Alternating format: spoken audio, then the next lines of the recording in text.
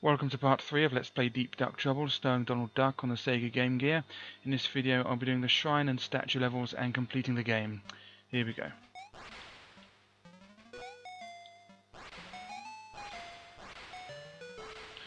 Okay, don't fall in the water, it's instant death of course. Okay, teeter on the edge and it should take you automatically, there we go. Yeah, I hate this bit. There we go, wait for another one just in case. There we go. They never stop coming.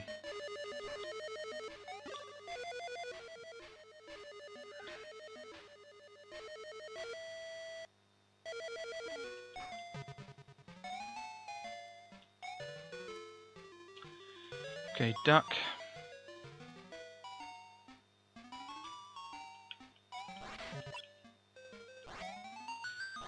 That's it, good. Okay, duck immediately here because of those spikes. Careful, and then duck. Careful, and then duck. That's that. Okay, big jump at the end. There we go. Well, not that big, but just be careful. The screen was too far forward, or rather too far back. Okay, get the chilies. That's annoying. That doesn't matter as long as I've killed that one, because I can. There are more chilies here, but make sure you jump on the ramps. Jump button was unresponsive, of course. I just keep trying to get the chilies. It makes it a lot easier. There we go. Good. I can't believe I screwed up that first chili. Okay, try not to lose any health. It really is. It really makes it a lot easier if you don't, because there isn't much health around here.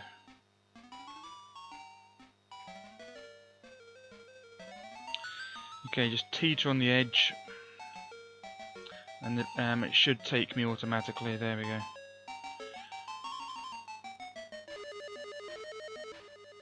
There's no point in killing them. There's no advantage really. I suppose maybe some points. If you do kill them, then the pot will spit out another one, so you'll have to avoid that one as well. So there's no point in killing them. Okay, here, just jump on the platforms nicely. No, missed it. Never mind. Okay, just fall on the ramp again, jump on that platform, that's it, okay. Spikes will come up from the left, so just avoid them by running to the right. Quickly jump on these platforms before they disappear and put you in the spikes.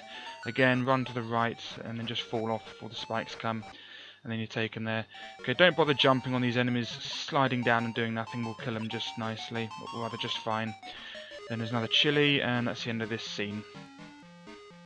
So that's the first half of the shrine done. Nice and easy if you know what you're doing. And we have 123,400 points. Brilliant. Okay, scene 2, shrine 2, start. Okay, try not to lose any health here. It's quite scarce. Okay, jump over the fireball. Okay, wait for these annoyances. That's it. Don't bother jumping on them. The jump button was unresponsive, of course. Don't bother jumping on them because they just come back to life anyway. It's really annoying losing that health, really is. Unbelievable, unbelievable. Okay, I have to be doubly careful now. Okay, jump over that, and duck underneath that one, and then just go to the left. There we go. Unbelievable. That's it, and go quickly. That's it. There, those ones don't shoot for some reason. Teeter on the edge and use it as a platform. There we go. Jump over another one if you want. There we go. Then go down here. Onto that platform. Oh, I just made that there. Okay, quickly go to the right and then get this, whatever it is. It's a chicken. Good, it's all my health back. Yeah, health is quite scarce around here. Make sure you kick the block to push the switch, because you want the platform to go to the right, not down, otherwise that takes you into oblivion. Gem, lovely. This bit can be annoying. Hate this. As soon as you're able to just jump across, that bit can be tricky. You can either do it or not do it. Just don't walk across the bridge because it takes too long for Donald to accelerate. So just keep jumping to the right slightly to get on the next platform. Hate doing that. Okay, this bit can also be annoying. Just keep jumping like that over the spears. Make sure you don't fall off the platform. Just go the opposite direction that the platform is going when you jump. Otherwise, you'll go too far to the left or right, and then you'll fall off and touch the spear and get hurt, which is annoying. But the platform does come back. You get more than one chance as long as you have health, really. Okay, wait for that to go out. Quickly jump across before it gets too high. No, missed it, of course.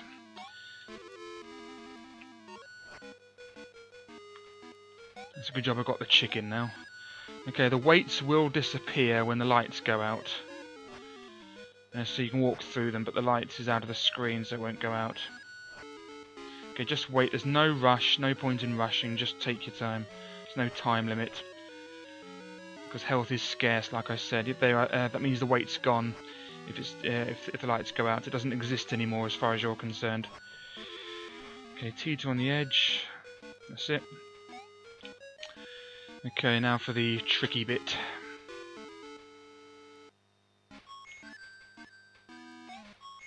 Okay, jump on the next one. Quickly jump on that annoyance. There we go. Jump on that one. Immediately kick the block to press the switch, otherwise the platform will disappear down below. Or it'll keep going around in circles or something, but it might disappear.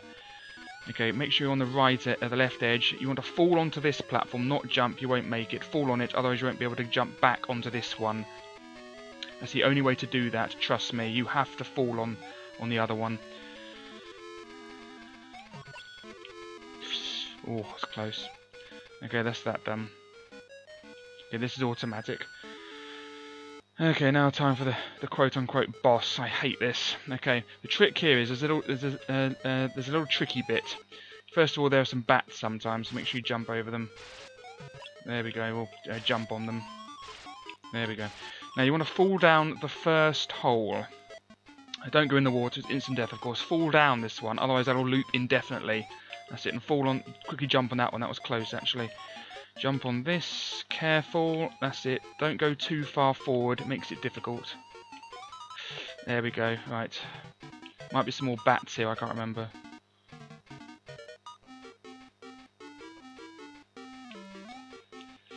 Oh, hate that. Okay, might be some bats here.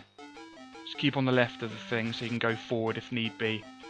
Yeah, there's one bat. Okay, and the same thing like before. Don't go too far to the left. I mean too far to the right. You want the screen to catch up with you. There we go. That should be the end, I think. I hope. No, there's one more. Don't fall in the water. You can accidentally miss that log just and then fall in the water. It's really annoying. Okay, that's the end. Good. Right. That's that. Good. Yeah, that can be tricky. Just make sure you land on the platform before the log, then go on the log. Don't accidentally go on the platform and then go to the right instead of jumping on the log, otherwise you'll fall in the water. So jump on the log, don't try to run on the log. Okay, 143,600 points, there we go. That's round 5 clear. Right, okay, now for the statue round, here we go. This is the last one. Okay, round 6, the statue. To reach the statue, you must pass the final trial. Scene 1, statue start. Okay, go underneath the first 2 enemies that appear, if you can. The third one will go low enough to shoot at you, so you have to jump over a shot. And then try to jump on its head or jump over it or whatever. Here we go, yep. There we go. The fourth one goes even lower. The main thing is just try not to lose any health here because we need the health for the last boss. And the last boss is just here. Okay, the first attack pattern of the boss, it'll either shoot fireballs at you or it'll shoot some sort of laser that'll make a block for you. When it does the laser, you need to keep at least half the screen's distance to keep so you won't get hit by the grit like this. So you need half the screen's distance at least. And then just kick the block at it when you can. There we go. It's doing a fireball, yep. It's doing another fireball. It makes the noise when it does a fireball. Another one, yep. Fireballs are harder to avoid. It's being a bit annoying today. Oh good, it's making the block again. Ah, no.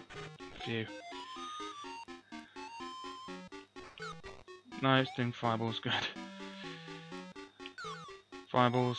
It's doing loads of fireballs today, it's quite unusual. Sometimes it does none. Doing even more, brilliant. It's just 50-50, I think. It's just... it's like flipping a coin. Anyway, the... yeah, so we need it to make a block, and that's annoying because now we're going to get hurt. Yep. That was lucky. Okay, no, missed it. Oh, good, got it. Oh, good, 2 shots there. Okay, now it'll go in the middle or the two either sides. When it goes in the middle, just run away. When it goes to either side, that gives you an opportunity to get it. But no, I usually like to focus on one side, usually the left one. Then it'll either go in the middle, and then if it goes to the left side, then I concentrate on the left side. Really, it doesn't matter. There's no time limit. But when it goes in the middle, make sure that you that you go to the left or the right to avoid the fireballs. And that's it. That's the last boss done. Not bad. And then finally, Donald puts the pendant around the statue.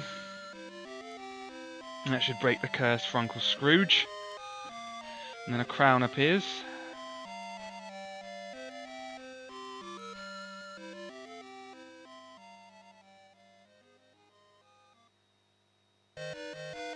Yeah, that's the only real boss in the whole game, that one. Wow, look at that, a new treasure. And then the curse is broken for Uncle Scrooge. He's deflated in a humorous manner. Donald returns home to find out if his adventure were a success. Uncle Donald, you did it. Say Huey, Dewey and Louie. It worked, Donald. The curse is broken. I'm back to my old self.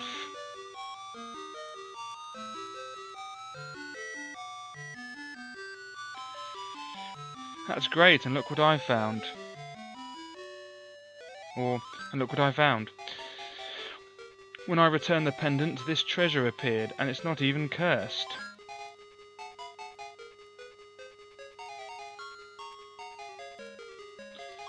Are you daft? Of course it's cursed. They're all cursed. Donald. Donald? Donald?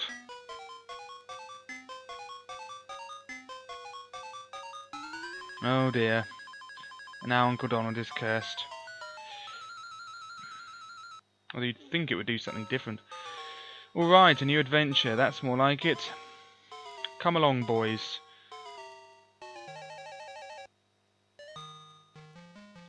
And that's it. Looks like they're taking Uncle Donald with them like a balloon. Although he's not inflated with helium, so I don't know why or hydrogen, so I don't know why he's floating. I mean, normal balloons, when they're filled with air, they don't float. They sink eventually.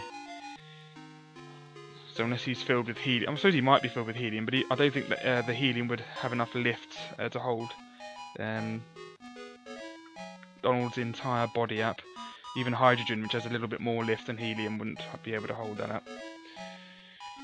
You need loads of balloons to lift even a small object, you know, like an airship. You need a whole airship just to hold a few people. Anyway, the end. That's the end of Deep Duck Trouble starring Donald Duck on the Sega Game Gear. And here's the credits. Deep Duck Trouble. Yes, that was fun. My next video series will be Alex Kidd, The Lost Stars on the Sega Master System. Look forward to that one. Probably do 2 videos for that one. Cast: Donald Duck, Scrooge McDuck, Huey, Dewey and Louie. Louie is really spelled L-O-U-I-S, you know, because the S is silent. So you don't really need the I-E there. It's not really a shorter version of that name because it's the same length. Okay, then there's the staff and the game designers, whom I can't be bothered to read out. Because they usually have Japanese names that I can't pronounce very well. It sounds stupid. In my older videos, I used to read out the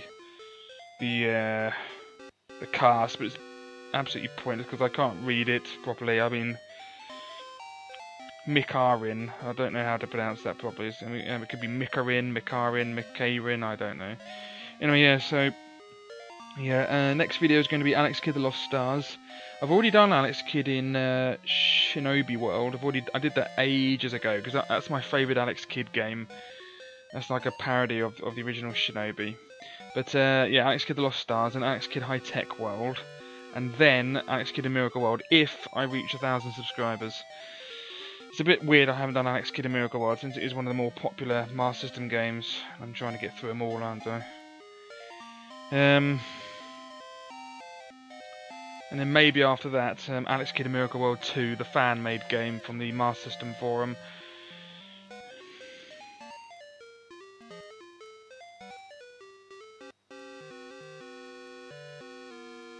I have to read this one. 168 Pantaloon. Who would call themselves Pantaloon? Why don't you just call yourself Knickers?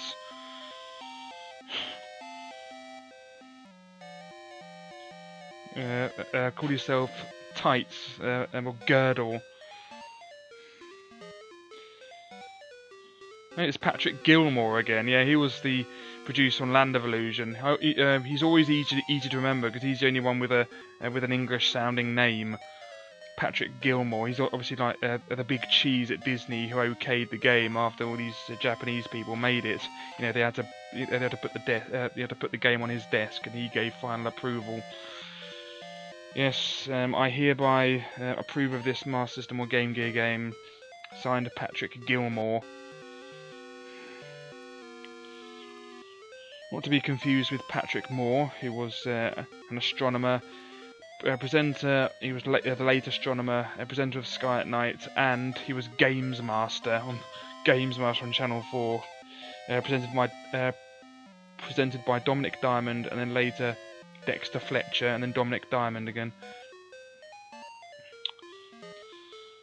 And it's really weird. Patrick Moore was like a really renowned astronomer, and he was also the Games Master. Like, he used to give cheats for old Mega Drive games, and he obviously had no idea what he was talking about. You know, saying press the A button, up, down, whatever. And it's like he's like nearly 90 years old, or maybe he was 70 then. I don't know. Anyway, my final score is 194,200. So see if you can beat that. If you do beat it, post it on as a comment, and then I'll congratulate you and give you a shout out for beating my score, maybe. As always, if I've missed anything, leave me a comment, and I'll, like someone did, I think Ed Smith was his name, he left a comment on my first Master System video of this game, told me how to get that life on the jungle level. Anyways, that was that's the end of Let's Play Deep Dark Trouble starring Donald Duck on the Sega Game Gear. Thanks for watching. The next video will be Alex Kidd: The Lost Stars on the Sega Master System. Thanks again, and goodbye.